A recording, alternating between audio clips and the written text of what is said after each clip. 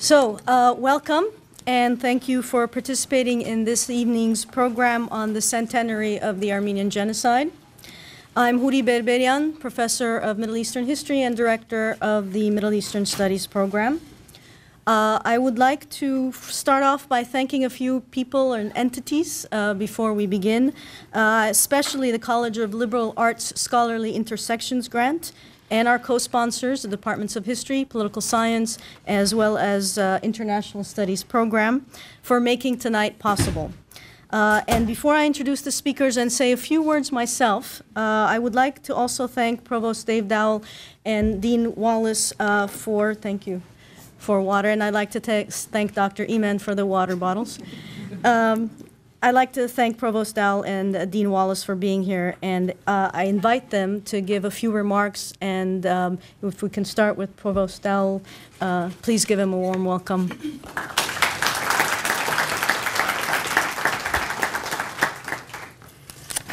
Well, thank you. This is such an important event. I'd like to begin by thanking our speakers, Mr. Gucek and Labaridran. I'm not sure if I did those names correctly, but very grateful to them, distinguished individuals, and I'm sure that we're going to have a very important and interesting event about this amazing anniversary, 100 years. It's an amazing moment to be thinking about this. Both of these are founding members of the organizing committee of the Workshop for Armenian Turkish Scholarship, which is an ongoing effort on the part of a number of scholars, Armenian, Turkish, and other, to investigate the causes and the circumstances and the consequences of the Armenian Genocide of 1915 and to overcome the politics of recognition and denial. And today they will discuss the politics of recognition and denial of the Armenian Genocide, which began in April 1915, 100 years ago, and caused the deaths of more than 1 million Ottoman Armenians. So this is such a significant time. I also want to thank Professor Berberian for her efforts to bring these speakers to campus and to acknowledge the Middle Eastern Studies Program and the Departments of History and Political Science and International Studies for their role in making this possible. And many years ago, I was telling one of our speakers, probably 30 years ago now, I happened across a book in the library. I used to do that, just randomly pull a book from a shelf, and it was an account. I was trying to ask him to help me to remember the title of the book. Maybe one of you will know. It was an account by a diplomat of traveling in the region where these events happened a few years. I was thinking it was a year after, but it might have been 2 or 3 years after that. And so it was essentially a first-hand report of evidence of things that had transpired. And at the time I read this book, I was much younger. My hair was not so gray. And it was my very first exposure to even the thought that that had occurred previously. It had not appeared anywhere in my education. But I'm particularly moved by being here tonight because reading that book has long stuck with me, and as a psychologist, it spurred a little bit of my interest in trying to understand how human beings can do some of the things that they do, and the many instances of things like that have happened throughout the history.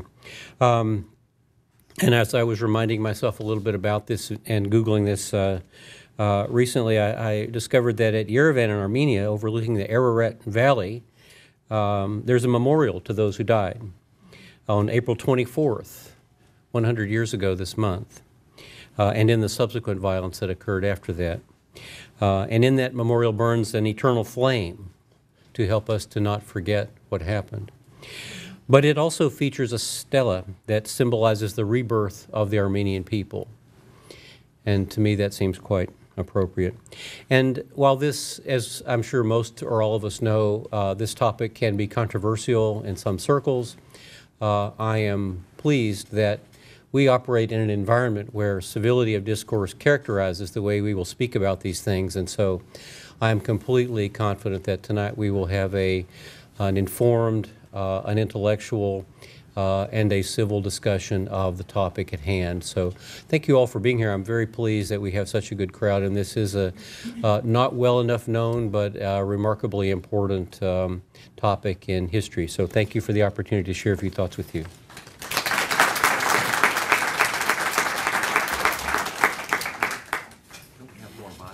More volume. I'm sure we can.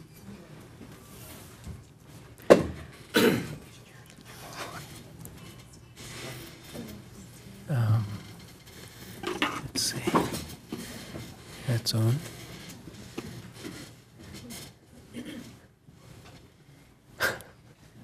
I think it is related to this. Is it better? I think you just need to lean Yeah, so, until we figure it out. right. Okay. Okay, I'll work on it while our speakers are speaking. Thank you, Provost Al. For another set of opening remarks, I invite Dean Wallace. Please give him a warm welcome.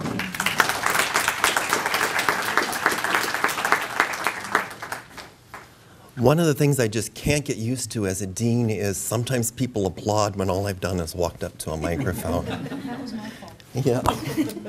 Yes, I guess I also want to thank Dr. Berberian, and I think we should give her a hand for all of her work in bringing this on. Like that. All right, I'm just going to pretend this is an ice cream cone. I did a lot of thinking about verbs tonight. Normally, when I come to these sorts of events, I say how happy I am to see folks, how pleased I am. But somehow those verbs don't seem right tonight. And usually, when you think about an anniversary, you think about celebration, which certainly is not appropriate, and even commemoration of the loss of hundreds of thousands of people doesn't seem quite right. And so I think here tonight that we're here to mark this occurrence, this important occurrence in history, to remember the people who were lost, and also to learn a bit more. Like Provost Dowell, my education taught me almost nothing about this very sad chapter in our history. So I'm very pleased to be here with you tonight, although I won't say I'm happy about this occasion. And I also want to thank our panelists, and I look forward to learning a lot more this evening. Thank you.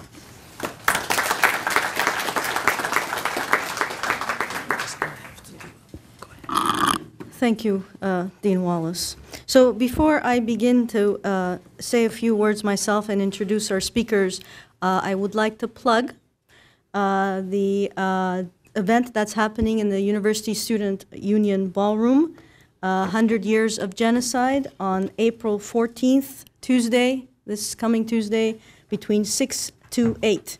There will be a documentary, Watchers of the Sky, as well as a couple of speakers and a panel discussion.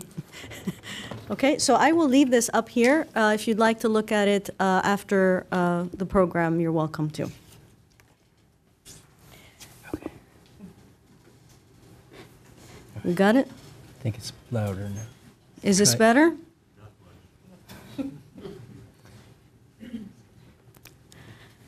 I'm trying. Okay, well, I think we should go on. Okay. All right. Okay, I would like to say a few words to place things in context. I promise to be very brief for those who are less than familiar with the Armenian Genocide. So April 24th, as was mentioned earlier, 1915, marks the symbolic start of the Armenian Genocide, when several hundred Armenian intellectuals, leading Armenian intellectuals of Istanbul, the capital of the Ottoman Empire at the time, were rounded up, deported, and killed, thus decapitating a people in some sense. Between April 1915 and 1918, and some say even 1922, between 800,000 and 1.5 million Armenians in the Ottoman Empire, particularly in the what is today Eastern Turkey, were sent to their deaths in organized mass killings, deprivation, and deportations to the Syrian and Iraqi deserts. The perpetrators included government forces, but also local populations of Turks and Kurds. But it is also important to note that many Turks and Kurds helped hide and protect Armenians, without whose help they would have certainly met their deaths. The Armenian Genocide is arguably the first of the 20th century, and unfortunately a precedent to others. It has led to the birth of today's Armenian diaspora, a global, widespread diaspora all over all corners of the earth. It has become pivotal to defining modern national identities to both descendants of the perpetrators that is modern Turks, and descendants of the victims, that is modern Armenians. And it has served as a central defining element in the Armenian identity and consciousness, hardened by continued denial by successive Turkish states. So it is my honor tonight truly to introduce our speakers, whom I consider not only colleagues but friends, who will each speak for 10 minutes. They didn't want to speak longer. That in itself says something about academics, that they're different. And afterwards, I might, depending on what they said, I might ask them a few questions or just open up the floor for your questions, which I welcome, perhaps if you walk down the stairs so you could be heard. So we will start with Gerard Libaridian, who was for 11 years the Alex Manugyan Professor of Modern Armenian History at the University of Michigan, Ann Arbor, until his retirement in 2012, but he hasn't actually retired, in my opinion. From 1993 to 1997, Professor Libaridian served as advisor to the first president of the Independent Republic of Armenia, and later as first Deputy Minister of Foreign Affairs. He has authored and edited a number of books, including Modern Armenia, People, Nation, State. Fatma Müge Göçek is Professor of Sociology and Women's Studies at the University of Michigan, Ann Arbor. She has authored and edited a number of books. Most recently, she authored Denial of Violence, Ottoman Past, Turkish Present, and Collective Violence Against the Armenians 1789 to 2009. And this was published in 2014, just last year. So Provost Dal mentioned their participation, that the fact that they were founding members of WATS, so I won't go into it, but I will say that they have been at the forefront of open discussion about the Armenian genocide in the face of continued denial by the Turkish state, but also in the face of increasing openness on the part of a growing number of Turks. So without further ado, please give them a very warm welcome, and we'll start with Professor Libaridian.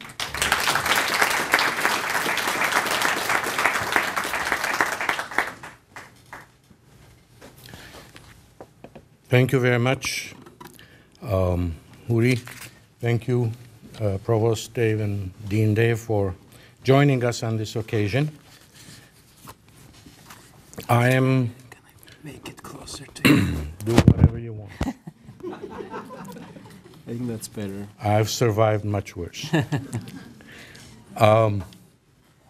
It's a pleasure being here. I am a product of the Cal State system, Cal State Los Angeles, too many years ago, where I had a great education. And it was there that for the first time I heard an academic speak of the genocide, and that was Professor Daniel Chrysilius from Princeton. Before that, all we had heard was our family stories, newspapers, our grandfathers, grandmothers telling us stories. And to hear it in an academic environment was a very, very moving, at the same time challenging experience. I'll be talking 10 minutes. It's much more difficult than talking for an hour, believe me. So I have written down some notes, which I want to share with you, hoping that at the end they'll make some sense.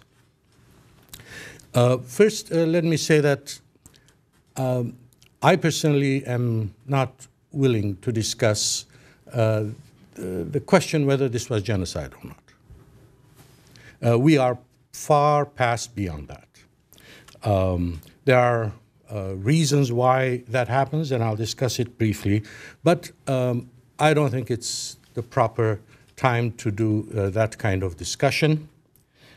Secondly, I personally am too old to find any joy or satisfaction in any president, prime minister declaring that this was genocide.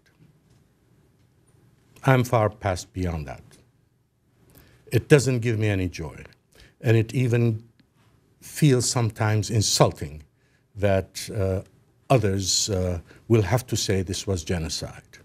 We know what it was. And I also don't expect everyone in this room to agree with me. But my intention here is to raise some issues on why denial and why recognition. That is, what does that mean? And hopefully we can overall go beyond the discussion of what is the job of historians and sociologists and others, the majority of whom agree on what happened. Now, there are some people who do not know, and that's why they don't agree with this position. There are some people who feel uncomfortable agreeing with this position. The genocide was committed during the Ottoman Empire, and then the central part of it became the Republic of Turkey since 1923. But as my colleague Professor Göcek and others have demonstrated, there was a continuity of the personnel involved in both. So at the foundations of the Republic, there is this sense that we cannot accept that this is genocide. There is the concept of the way history was taught in Turkey since then, and that is the Immaculate Birth theory, that nothing bad happened. All that happened was Turks fought against imperialists, which was true, or Muslims did, and they became independent, and that's all there is to it. Now, if you put a genocide underneath that, it becomes quite problematic. There is a question of, on a personal level, Turkish citizens feeling uncomfortable accepting what happened to be of the calamity that the term genocide implies. I had a conversation with a Turkish foreign ministry official just last month who said that even if the Turkish government recognizes this as genocide, she would never do it because that might imply that her grandfather might have been a criminal. But that is resolving a very personal problem, not resolving the problem of what happened in history and what the consequences were. It is worth mentioning that in the ideology of the Turkish state, genocide and recognition of genocide means giving legitimacy to Armenian issues during the Ottoman Empire. And that Turkish policy is based, or Ottoman, including Ottoman, was based on the necessary protection of the territorial integrity of the empire. And anything that undermines that is a threat to national security. So it's in this context that it becomes very difficult for many people to recognize what happened as genocide. Now, there have been attempts on the part of recent officials of the recent government in Turkey to equate what happened to Armenians with what happened to Muslims. That is, it was war, people suffered, except that there's a fundamental difference. That what happened to Armenians was organized by the state, and the result is that most Muslims survived and they created a Turkish state today, while Armenians were by and large gone from what was their historic homeland of thousands of years. So there's a very, very fundamental difference. This was not civil war, this was not, although some people killed each other, but fundamentally you can't overcome by creating false equivalences. Now, the second part of my presentation will be on what it means for Armenians. To begin with, Armenians in the diaspora especially, but also in Armenia, have clung to the term genocide, which has a very specific meaning, as opposed to simple massacres and deportations or ethnic cleansing.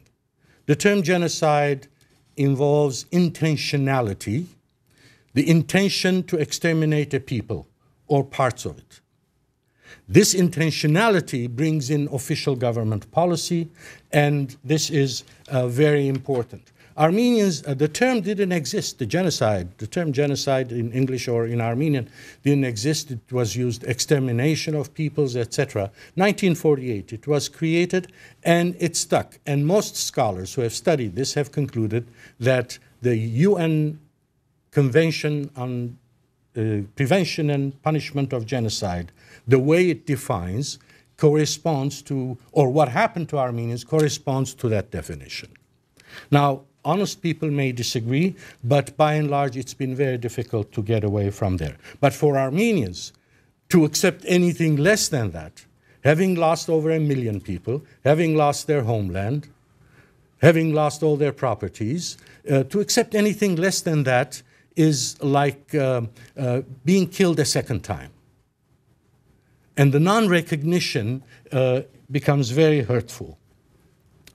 But also being absorbed by this genocide issue, the memory of it, and the hurt that comes with denial, has become also very paralyzing to Armenians, community-wise, intellectually, and in terms of creativity.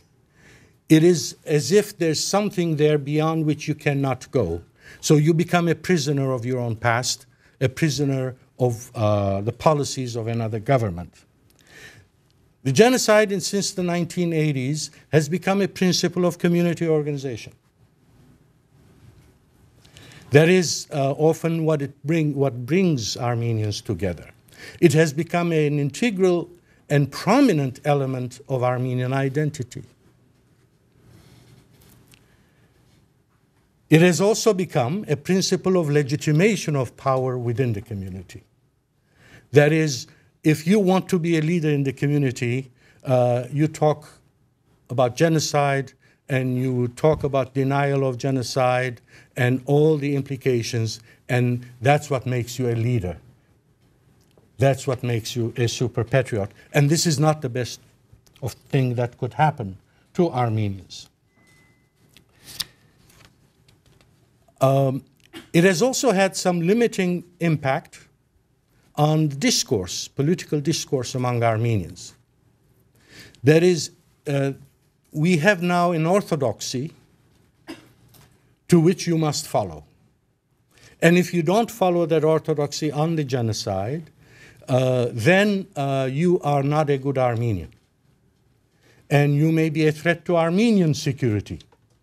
So this has created a limiting impact on what should be more of a democratic process, that is ideas, counter-ideas, disagreements, and all of which should produce a much more vibrant and self-conscious and self-critical society. By and large, though, what we are looking at today is a very asymmetric warfare. I'm not talking, and we don't have time to talk about relations between Turkey as a state and Armenia as a state. That's a different level. It's a different issue, although some overlap exists, of course.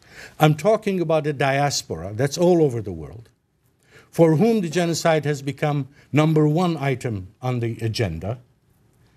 And they're all over the place.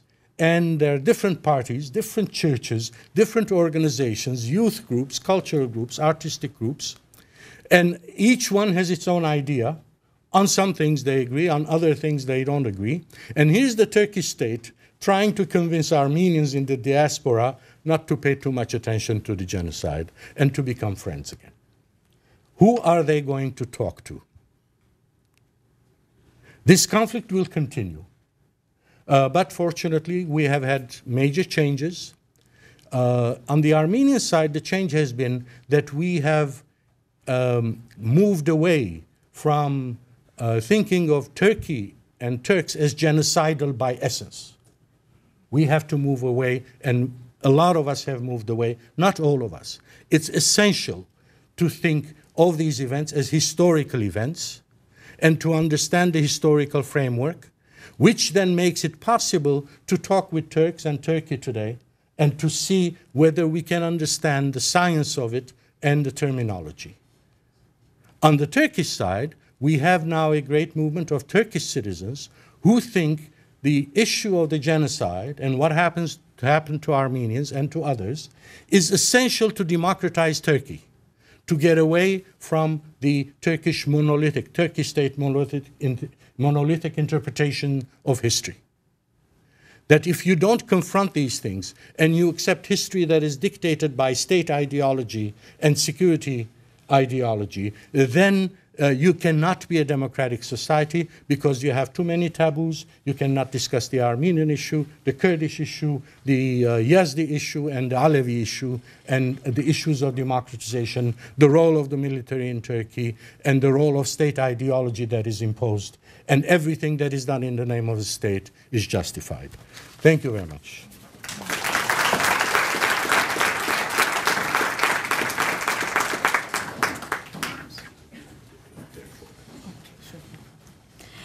Thank you very much, Professor Libaridyan. And now I invite Professor Göçek to give her remarks. Please welcome her.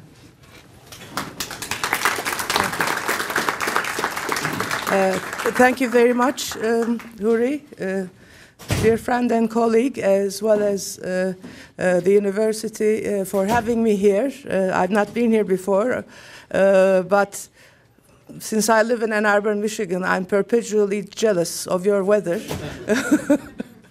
That goes without saying, which is wonderful, and it's great to be here in this context.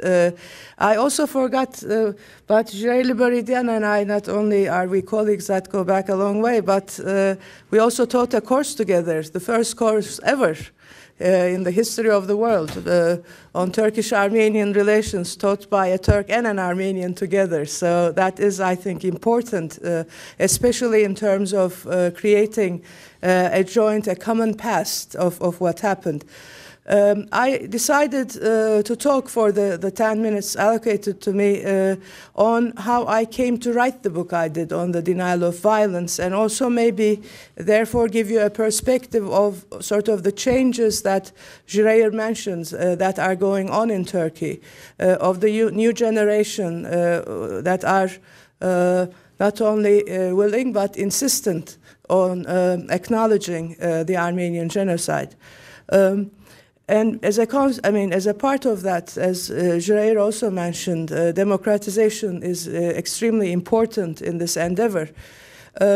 After I got tenure at Michigan, and I was thinking of writing another book, I actually wanted to initially write a book on the Islamic movement in Turkey when I started working on this, on the second book project in the 1990s. At the time, I would go to Turkey and interview a lot of the Islamist leaders, but the 90s were marked by a number of coups, military coups that went on and, contained the Islamist movement, so to speak, one after another. So whenever I came and talked about my work in the States, they said, great that you're trying to figure out how things are working in Turkey, but rather than talking to the Islamists, you should go and talk to the military instead, because they are obviously holding the keys to what's going on in Turkey.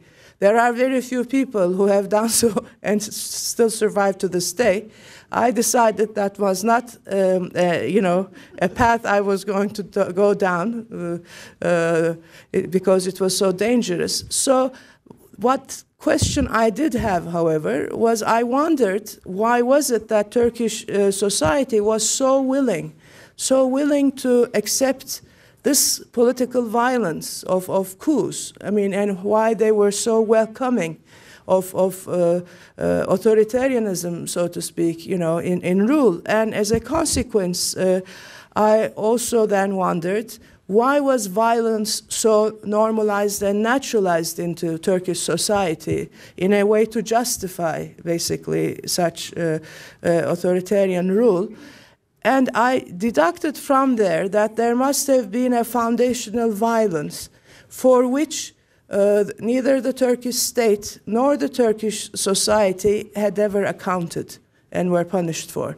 So this is how I started going back in history, trying to figure out where such a foundational violence could be located. And that took me to 1915, 1917, to the genocide. As a consequence of then what happened, I wrote the book I did. It took me about 12 years to write the book because this was such a politicized topic. There was a lot of reaction from both sides, which is interesting. But both sides claimed that I was Armenian, which was also interesting. They agreed actually on who I was.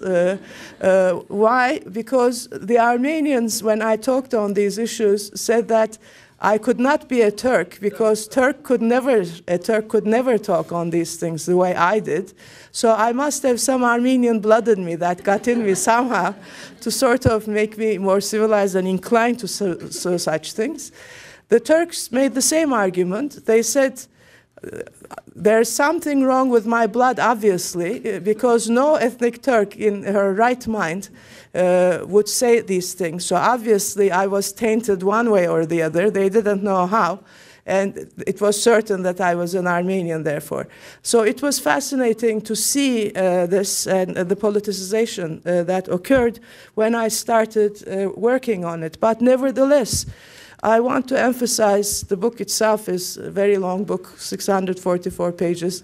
So I'm glad it's out of me. I don't know who will have the patience to read it, but hey, I got it out there, so that's what counts.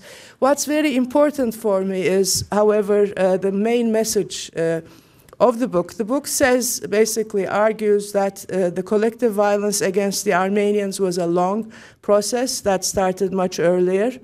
And it continues up to this day.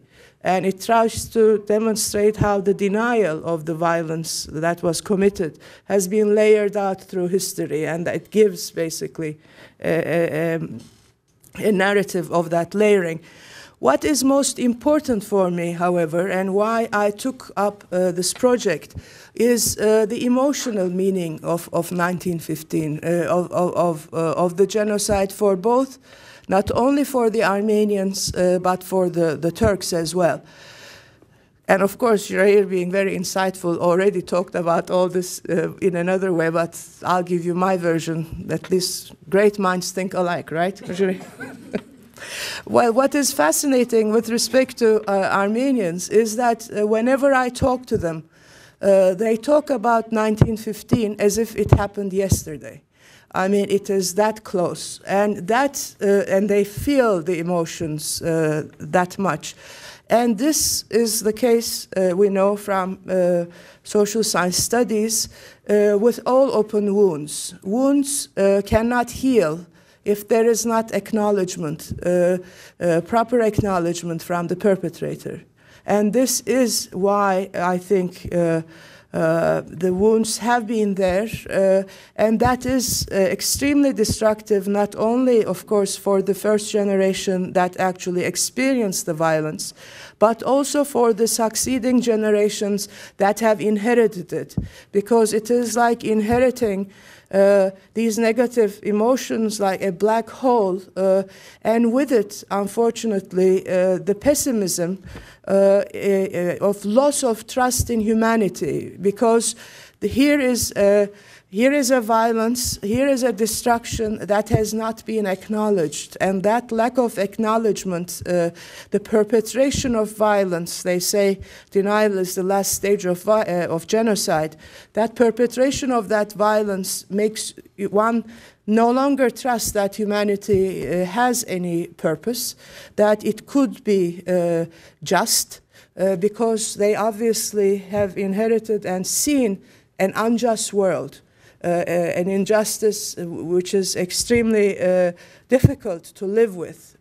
And that is why I think they are trapped in 1915 and cannot move emotionally beyond it because of the nature of this. And one thing I always do whenever I talk about this is I want to apologize. I apologize as an ethnic Turk, as a scholar, as a Turkish citizen, to all Armenians and their descendants for the pain and suffering that my ancestors caused. I am sorry. I am not guilty, but I am responsible. And my responsibility is an ethical one. I apologize for all that pain and suffering that has gone acknowledged. And that is, I think, an important thing. I said I am not guilty, but responsible, because I obviously did not personally do anything to the Armenians. But nevertheless, I live in a society, and I am a member of a society that has perpetrated this violence. And as a consequence, I have to come to terms with that. And the way I have come to terms with it is by deciding to work on this and to demonstrate at least to the world what had happened and how it happened. And that's what my book is about. That is important from the perspective, of sort of what the toll has been on the Armenians. But there is also a very significant toll on the Turks as well.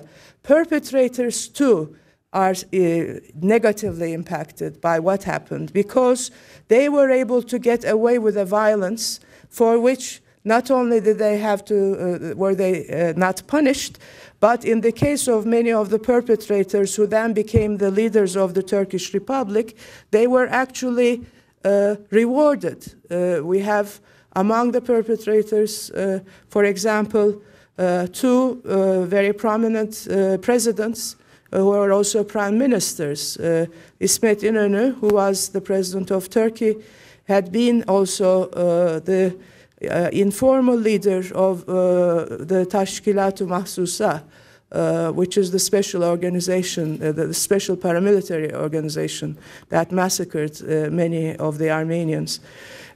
Likewise, Celal Bayar, who was the president after him, and the prime minister as well, likewise was a member of the same special organizations.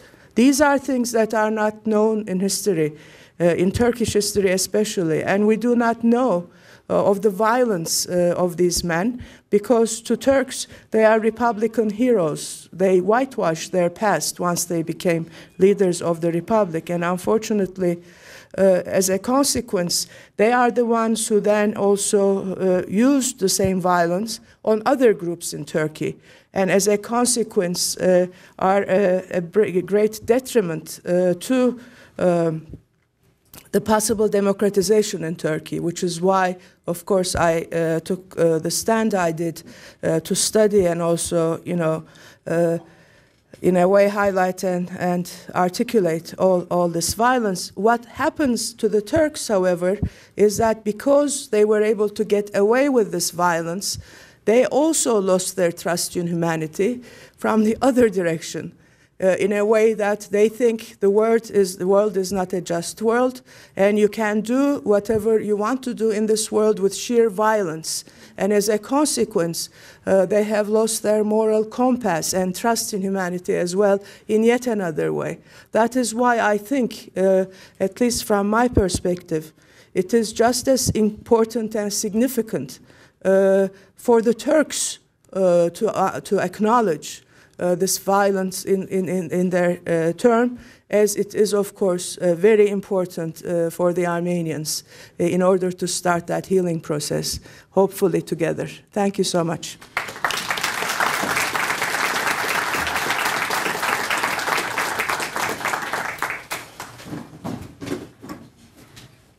Thank you very much, Professor Göçek, and again, Professor Libaridyan. Sorry. It's all right. Okay. Okay. I would, instead of doing the questioning myself, which I had planned to do, but I think it might be better just to go straight to the audience. If you have questions, please raise your hand. Yes, please. I'm Lucine Huckabee. I'm a descendant of the genocide. My mom was 3 years old. I really appreciated what you had to say. I appreciated both of your presentation. Just to give you one example, we have in our college a wonderful department chair who's a Turk. One time we were alone and she said, "Lucy, I'm sorry." And I didn't know where he was coming from. I said, "What are you talking about?" And he said, "Our history." And I said, I gave his name and I said, "You know, I was not there, you were not there. We need to, you don't forget, but you need to forgive and move on." Do you foresee that the Turkish government will ever acknowledge? Well, should I just go? Okay, if people can hear you, Yeah. You're fine. you're fine. Thank you. That's a wonderful question, and I'm sure we have a say on it, the government side too, because I am much. Oh, the tape. I'm much more interested, of course, on the side of the civil society than the government. Governments and states are without hearts. They always put their own real interests before everything else.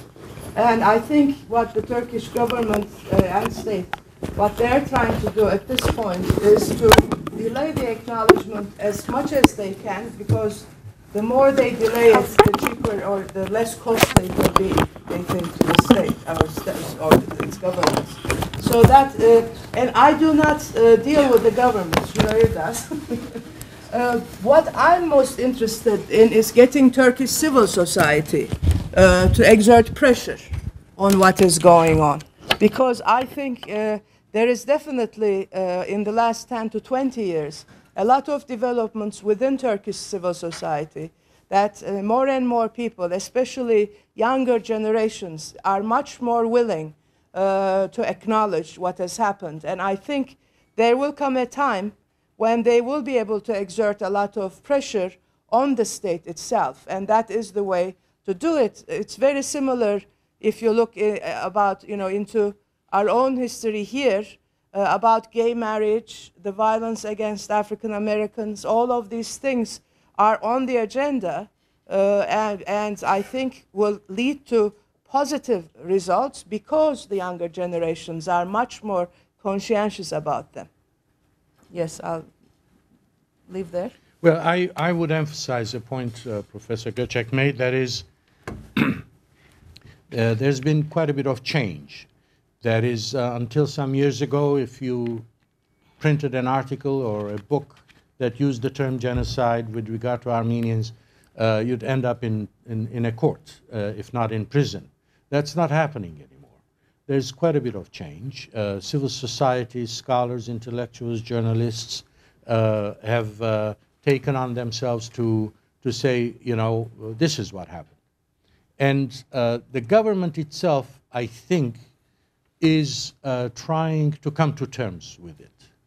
It has the Prime Minister, who's now the President, made some kind of a statement last year, which Professor Göcek proved it was not an apology, but it was mentioning that Armenians had some reason to have felt pain, and you know, which is a step forward, and it is possible that over a period of time the issue will become less painful to recognize. Now, the other side of this is that one reason why some elements, at least some elements in the Turkish establishment, do not feel like recognizing this thing as genocide is because of two consequences. One is the legal consequences.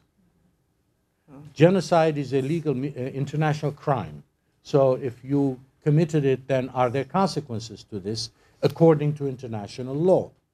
The other thing is that for many Armenians, particularly the organized Armenian political parties, the recognition of the genocide is not just an act of historical justice, but it is also the basis on the foundation on the basis of which there will be demands from Turkey, and those demands may be not just financial and properties and whatever, but also territorial. Now, the likelihood that Armenia or Armenians can take territory from Turkey is just about nil. But that you could demand it and make it an issue if the genocide is recognized, this scares some elements, and that makes it a little more difficult. Now, of course, that at the end it will depend on whether Turkish society evolves deeply enough in order for a government to come and say something different than what they've done before. Probably a decade to 2 decades is what I'm giving at the moment, but who knows? Other questions? Really? I want to thank both speakers for really fascinating and interesting talks. And I want to ask both, what struck me about both of your talks is both of them are really directed to looking at how the effects of this violence 100 years ago echo to the present and continue to play such an powerful role in both the descendants of the victims and the descendants of the perpetrators. I know lots of people have the illusion that somehow there's a traumatic event and then people get over trauma magically and it just goes away. We're looking at third and fourth generation survivors and descendants. And as both of you look at your work in trying to trace out the effects of this violence to the present, I'm wondering to what extent do you ever look at it in a comparative fashion at other genocides, whether the murder of the Jews, the murder of the Roma, Rwanda, Bosnia, and to look at, now those are obviously more recent, to see how the descendants of the perpetrators, descendants of the victims, work through the trauma of that experience. Well, it's even more traumatic. I have, of course, looked at comparatively other genocides, but what is important here, for me at least, my major question was denial of violence, because that is going yet another step. So I would therefore look at societies and states like Japan or China and others who denied what they did, because to me that was much more traumatic, and I couldn't understand why Turkish state and society denied it. Yes, of course, this is a human condition, unfortunately, violence is. I think that with modernity, with nationalism, the scale becomes extremely higher and wider and more destructive, of course, with technology as well. But what interests me is how then societies especially can live with themselves, knowing what had happened, or in this case, having collective amnesia, in the Turkish case, of what happened. To me, that was interesting, and I think what is crucial is something that Professor Liberian also alluded to. That is education. The educational system in Turkey was not only centralized, they whitewashed the past and all the violent pasts of all the Turkish Republican leaders. So for Turkey, in addition to acknowledging, which will bring a lot of course, issues with respect to restitution, reparation and such, it's also difficult in terms of rewriting Republican history in a way that means that everyone who claimed that the Republic was built with their own blood, sweat and tears now has to admit it was built on the blood, sweat and tears of Armenians, and that is not going to be an easy task.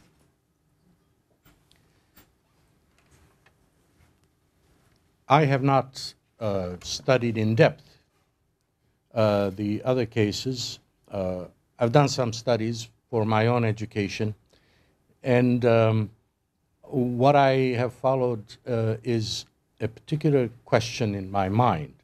What is the role of the experience and memory of genocide in government policies? I've done that more than, let's say, what happens to societies. I think others have done that and are doing it. If you look at the German government, it's kind of somewhat compelled, but they were quite happy not to be so militaristic for a long time. And now they're debating whether to have a stronger military. If you look at Israeli policy, you see that the Holocaust is at the center of the discourse anyway, and security formulations. In the Armenian case, there's an interesting situation. Genocide happened in Western Armenia for the most part, in what was part of the Ottoman Armenia, historically Western Armenia. The eastern part was Russian and then became independent, then Soviet, then independent again. When Armenia was going to become independent again in 1990-91, there was a big debate on the role of genocide in what role should genocide play in Armenia's foreign policy, and particularly with regard to Turkey. This was a very, very fundamental debate. There were those who were saying Turkey is by definition genocidal. Turks are criminals. They are born to kill Armenians, and Armenians are born to be victimized. So Armenia cannot be independent. It must be part of Russia. And others were saying, well, no, what happened was a historical experience, and we have to remember, but genocide cannot be the basis of Armenia's foreign policy. Otherwise, you will be unable to have independence, and you will be unable to deal with your neighbors. And if Armenia is going to be a state, then it must deal with its neighbors. And you cannot deal with it if you have the first kind of policy. And that played itself out. I don't want to go into too much detail, but the first administration under which I served went with the historical interpretation and saying we need to deal with our neighbors. And it also matters what we say and do as to what Turkey says and does. That has now more or less on the way to being lost. Armenia is more or less reverting to that other. But it's very important to see the role of, and this is what I'm talking at my paper at the conference at UCLA tomorrow, Saturday, the role of genocide in today's thinking in governments. And that is quite important.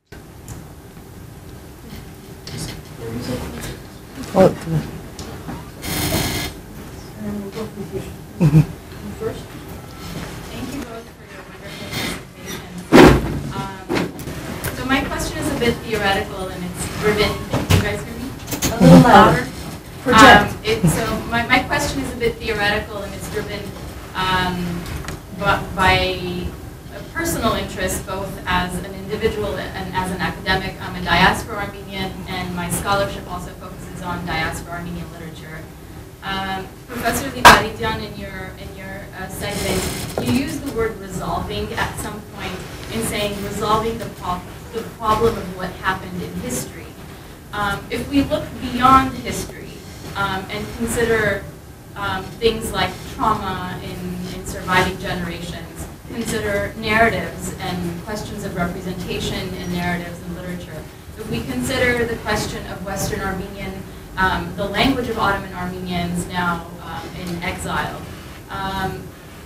we may encounter the lack of any kind of closure and the very sort of understanding of the trauma or catastrophe of genocide may be defined in this lack of resolve, in fact, or lack of closure. So I'm wondering if you guys can share a little bit about how you approach this concept of resolution when you're talking about moving beyond, moving forward. Should I go first? Well, resolution is a very important term. as you point out, I think there is no closure because closure necessitates acknowledgement by the perpetrator. And that is at least what I am focused on, because that is something I can do something about. And I think what comes after closure, what is also our responsibility, both as Turkish citizens and as human beings, is to then work to see what we can do to sustain and continue that healing process, at least to contribute to it positively.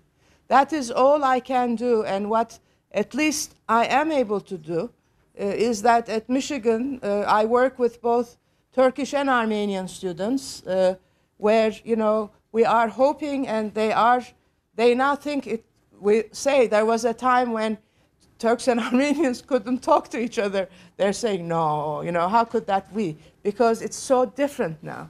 And hopefully they will build together a body of knowledge, a common culture that also recognizes and helps heal the past, at least for the future generation. Of course, generations, those wounds will never go away. They will always be there.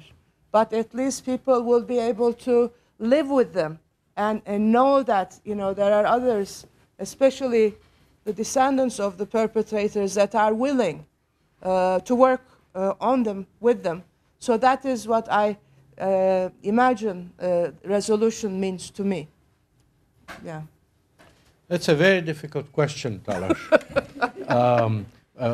I mean, there's a simple answer which I gave when I was there, and I said, this thing will not be resolved. Yeah. In general, because it is too complex, it's too deep. Now, there's parts of it that can be resolved. For example, if the Turkish government says, yes, this was, or the Turkish government may say, we're also providing some funds.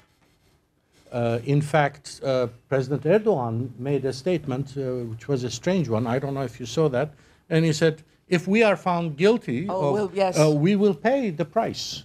Now, I don't know what he thought was the price, but, for example, with regard to the language issue, Western Armenian being lost or having been exiled, it may make a difference. I think there are some efforts now to help preserve the language and the literature, but there are two factors here. One is that it's life. That is, we live in other countries, we have to survive in other countries, and it becomes very difficult even in a place like Los Angeles, which I don't know if Long Beach residents feel themselves part of Los Angeles. No, okay. But even in a place like Los Angeles with, I don't know, over a dozen Armenian day schools and whatever, kids, at the end up speaking Turkish. Turkish. English, and in France it's French and whatever. So that's going to happen, and there are things we may never be able to recover, regardless. That language is one, and even in the Middle East, where we have stronger communities because the states are organized such that you are defined by your religion and ethnicity. Even there, I don't know if the graduates of the best schools of Lebanon today, or I don't know what's left, Cyprus is gone, can write Western Armenian without a mistake. How many of them can? How many Armenians who think they know Western Armenian have a vocabulary that's over 400 words, right? And probably half of it is Turkish anyway. Now, the other question, though, with regard to this is a corollary of, again, something I mentioned. That is, we have a certain kind of organization in our communities. Over the years, we have prioritized, and by and large, we have reproduced what we think we had under the Ottoman system. Church, party, school, newspaper, right? And All of our efforts have gone into that.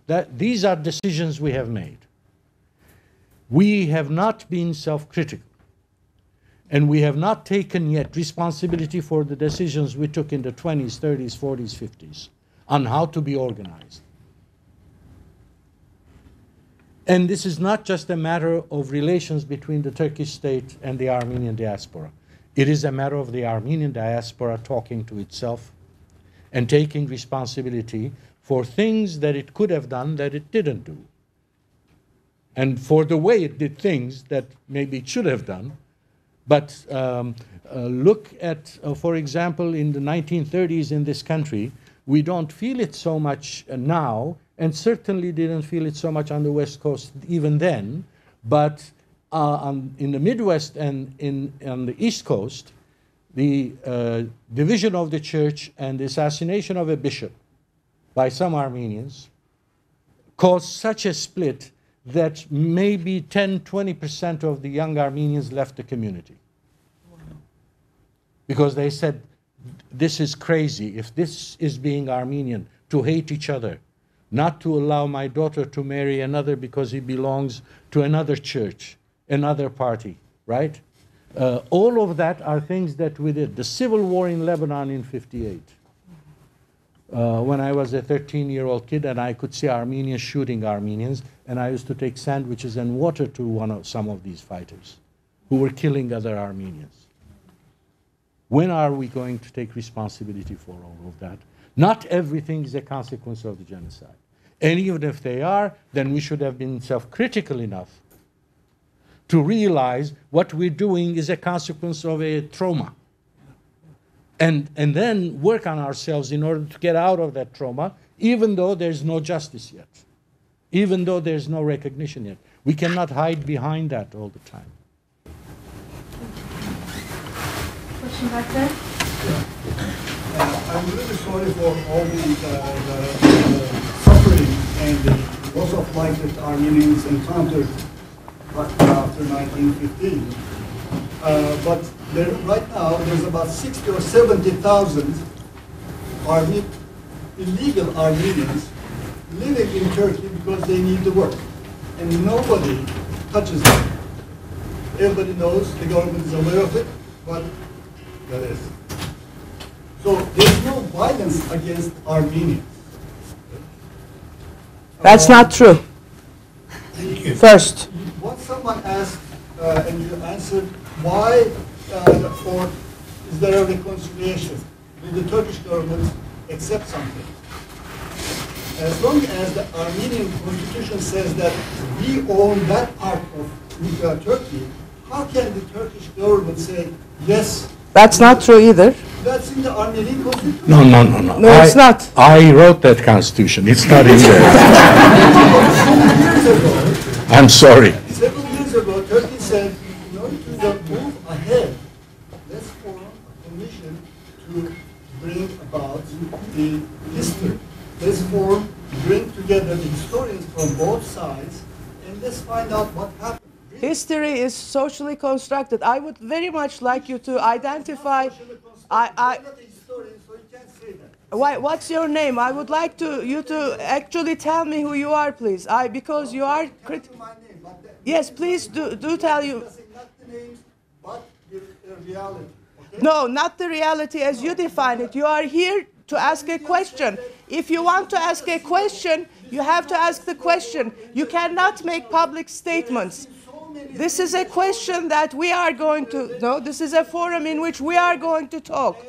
You are not going to talk with us. No, I do not want to hear what you have to say. No, that is not what we are here. I think you should stop. Sir, Please sit down. Sir, we are not here to discuss the facts. Yeah, okay? no, this we is are not- not here to discuss. I said This it is at a the beginning. forum. No, Okay. you cannot know the facts You better want to than give we a do. lecture? Organize another one. Yes, please sit down. You cannot talk about this. Not open to other views. No, that is Not not on what this- we are here. What kind of university is this? Well, it is not one you should be attending, obviously. Please sit down. Excuse me. Please sit down. You cannot do this. I have a question. Your statement of was involved in this. Could I ask you a question? I have a question. Well, there's a chair there. The chair. Thank you very much. Professor Moore, can you please ask your question? My name is Professor Moore. I teach here, and I'm interested in the question of the possible complicity of the United States government in the silence after World War II regarding the genocide. After all, the Cold War was taking place. Turkey was a close ally of the United States. Radar stations were placed in Turkey in order to monitor USSR activities. Was there any arrangement made in which perhaps the United States is complicit in the silence regarding this genocide?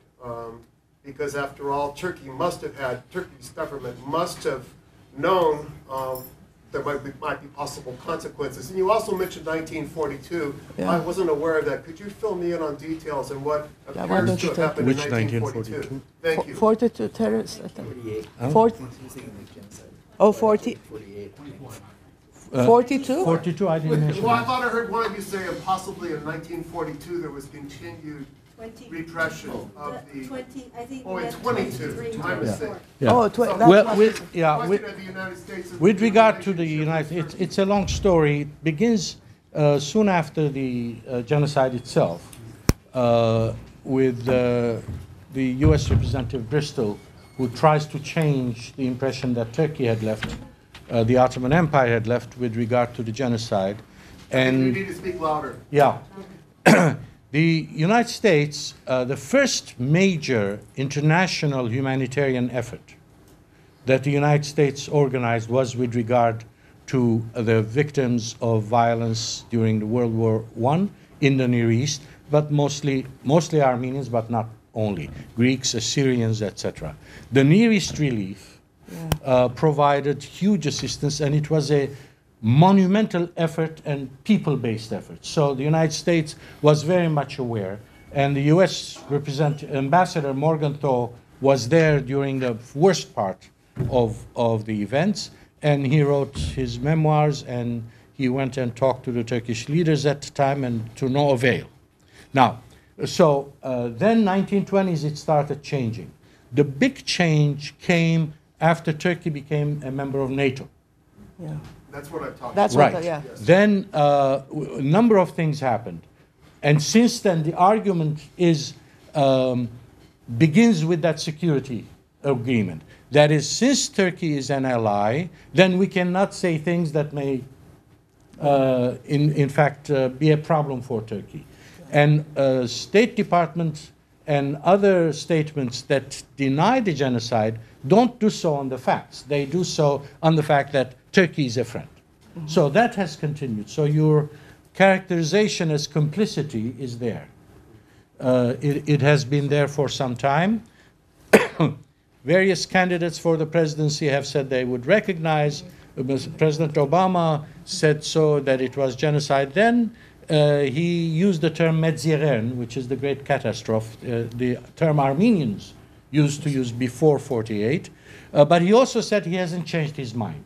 While president, he didn't use the term genocide, but he said he hasn't changed his mind. So, by and large, though, the State Department, oil companies, the military, there are major institutions that have vested interest in Turkey, and they try to help Turkey in this issue in Washington. And if I may add also, actually what happens is that for this Denial of Violence book, I used 350 memoirs, contemporaneous memoirs. And if you look at Turkish history, starting with the 1911-12 war in Tripoli, in Libya, then there is the Balkan Wars, 1912 to 1913, First World War, 1914 to 18, Independence War, 1919 to 22. So basically, the military, the fighting goes on for 10 years straight. And after the foundation of the Republic, then you go into the Second World War, which Turkey didn't participate in, but was nevertheless there. And at the end of the Second World War, then, of course, because of the Cold War, Turkey joins, the U.S. camp, and that is very significant in terms of the way in which Turkish foreign policy is set, because it is set literally in accordance with where the Americans are standing. In one of the memoirs, one of the Turkish ambassadors said, one of the Turkish representatives said that whenever there was a vote to be taken, the one thing they had to do was to find a seat from which they can see the U.S. representatives, because they would vote exactly as the U.S. would vote. And that meant that they didn't have to do much else. So that also corroborates, in a way, what you're saying. Thank you. Thank you. We have 2 more questions, and you mentioned, until recently, they didn't acknowledge it was genocide. I just want to know, I took world history when I was a sophomore, and we learned about the Holocaust for a little bit, not that long. But the statement that kept coming up was never again, because the more education you have, obviously you can, look at the past and hopefully not have it happen again. But the point is, how come do you think that they're not really, they're still acknowledging it, but still a lot of people don't know about this genocide? Who is they? Who do you have in mind? Like in my public school, I didn't learn about the Armenian Genocide. I learned about it because I'm of Russian descent. I spoke about it with my father. I learned about it that way. But how come a lot of people don't know about it? It's a sad thing that people aren't educated about it. They don't know what happened. They should know what's going on, and this was in the world's past. Well, there's so much to know. There's so much to learn.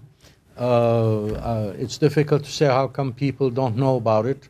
Armenians try to do projects, films, books, and it's very difficult to say why some people don't know about it. And, do you know about Biafra? Biafra, yeah, Biafra, yeah. Do you know about Biafra? Yeah, that's also very important. That was a genocide in the 70s no one talks about anymore. Yeah. That was in Nigeria, the south east. There's 100 tribes in Nigeria, but 3 major, Igbo, Yoruba, and Hausa Fulani. Igbo, Yoruba are Christian, Hausa Fulani are Muslims by and large. And the Igbos wanted to separate from Nigeria, and the cost was 2 million lives of the Igbo. And who remembers now? So it's yeah. Oh, you do, yes. Well, I think, if I may add to that, of course, in general, states and societies are very loath to acknowledge the violence in their own pasts because it is extremely difficult to come to terms with it. Some people argue that Germany would not have acknowledged what they did had they not lost the war, and had there not been such a concerted effort. And also, many of the perpetrators were not actually punished because they were crucial in the Cold War, and therefore they got away with it. So in a way then, the tendency, unfortunately, seems to be for states to focus much more on stability than change. And people argue that during the Cold War, especially the United States, in terms of the countries with which it allied, always put stability in front of democracy, and as a consequence, allowed these silences to continue. But ever since the end of the Cold War, I think all countries, including the United States, is trying to come to terms with the violence in their own pasts. So I would say probably there is also a tendency, because as a sociologist, I'm very interested in patterns of thought, and I think that is one pattern that seems to be changing. My grandmother used to tell me the story, same with my husband's grandmother, about the first genocide. Oral history, as Dr. Liberidian very well knows, oral history. We had a lot of recordings of people. Is the government dealing at all, or even mentioning about the first genocide? Was that 1893? 1894 to 96. Those, yes. Yeah, we don't call it. Yeah, we don't call it genocide. In our grandmothers called it the Büyük Katal, big massacre, compared to smaller ones that had happened. Yeah. And so 1894-96 is the Büyük Katal, the great. One or the small one? No, Yeah. it's called the Büyük Kıtal. Although it was small compared to what would happen in 1915, it was big compared to what had happened before. So the question of applying the term genocide to that is not agreed upon. That is, there are some scholars who will insist that when we talk about the Armenian genocide, we should be talking fundamentally 1878. After the Russian withdrawal, there were massacres of Armenians in the eastern provinces, or 1894 to 1923. So there are those who say the whole period is genocide. Some of us will insist that the term genocide is a very technical term, clearly defined, and as I mentioned earlier, there's the question of intentionality. Was the intention of the Ottoman government to exterminate Armenians in 1894-96? No. No, it was not. No, it was to not. punish. It was, well, I as a historian decided it was not, the purpose was not to exterminate the Armenian nation. It was to punish the revolutionaries, to punish the support for revolutions, to decrease the numbers, to make sure reforms don't happen, etc. That's a very different thing than what happened in 1915, where you have a planned, intentional, and the intention is to eliminate Armenians, to exterminate Armenians. That's a different thing. Yeah. And in the 1894 to 96, about 100 to 300,000 Armenians perished, and I agree that it was not intentional in the same way.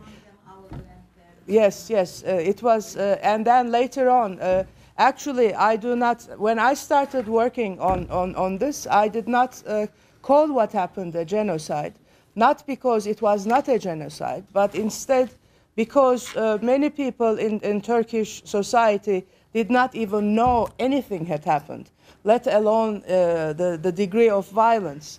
And as a consequence, I thought that the first stage would be at least to write about what had happened so that the Turkish society would be aware, and then we would together come and call it what it was. But that resolve ended with the assassination of Hrant Dink, who was a very close friend of mine, in 2007, and I said after that I will call it what it is, and hopefully Turkish society will learn and come to that eventually on their own. And that is why I changed, yeah. Okay. Okay, one more, and that's it. What was the cause of this mass killing? What did it start it? Why did they start killing Armenians then? You're asking me? Yes, of course. What happens is when I write in my book, I start with 1789 to 2009. So I cover 220 years. And for me, what was important, I didn't only want to focus on 1915 to 17 because, as you mentioned, there was collective violence against the Armenians before then. And then I said, well, if there is collective violence then, how far back can we go? To me, I use actually the formulation of Zygmunt Bauman and Hannah Arendt and others with respect to modernity. And modernity and its advent into the Ottoman Empire, the systematic modernization of the empire starts in 1789 with the coming to the throne of Selim III. What happens after that is that there is a different sense. There is a slow shift from subjects to citizens. And the relations within and among communities start getting polarized. And what happens is that before, the Armenians were protected under communal laws. Then that shifts and Armenians, like the rest of the subjects, become individuals. And once they become individual citizens, it is then the state's responsibility to protect each and every one. But in that context, what happens is that those they do not deem to be equal to others, in spite of the reforms of 1839, 56, and 76, are not protected as much.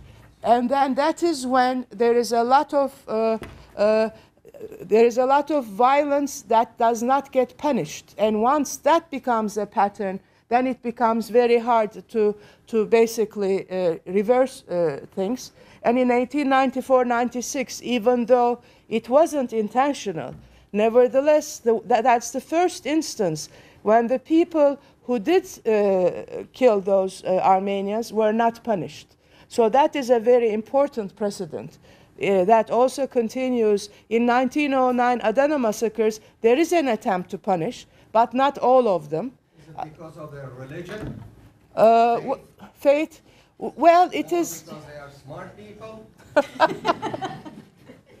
Or they are intellectual? No, that is. I think the reason is because I would argue is because of the way in which the millet system was set. That they were not fully integrated into Ottoman society.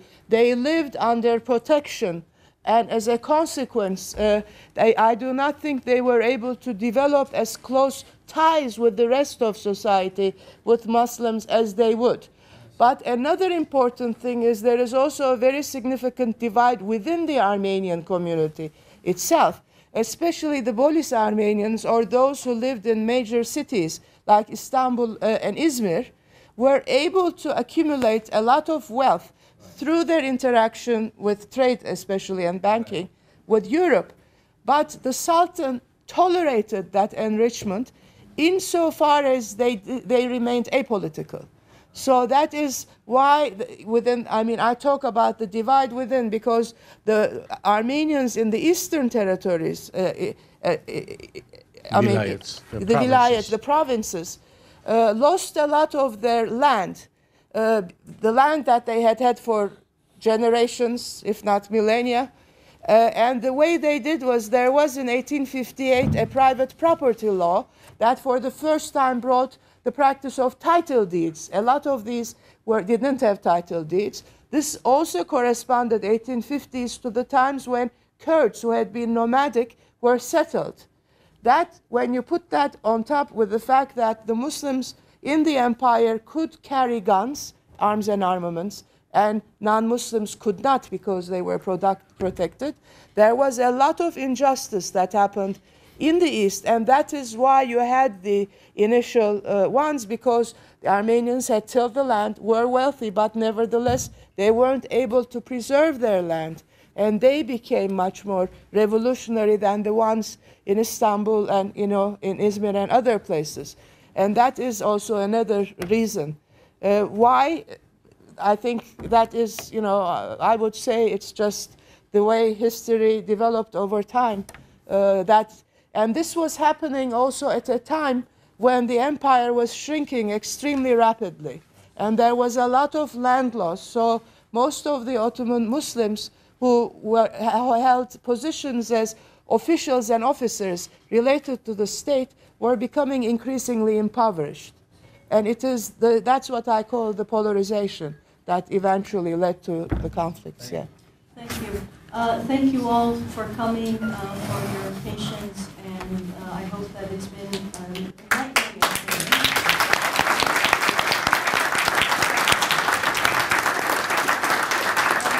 I very much want to thank our speakers, and I'd like to plug the UCLA Conference on Genocide, especially if you'd like to hear them speak again on different subjects. It is Friday and Saturday, tomorrow and Saturday. And I can give you more information if you're interested. Thanks again for coming, and thank you, our honored guests. Thank you. Thank you very much. You're welcome. There was at least one.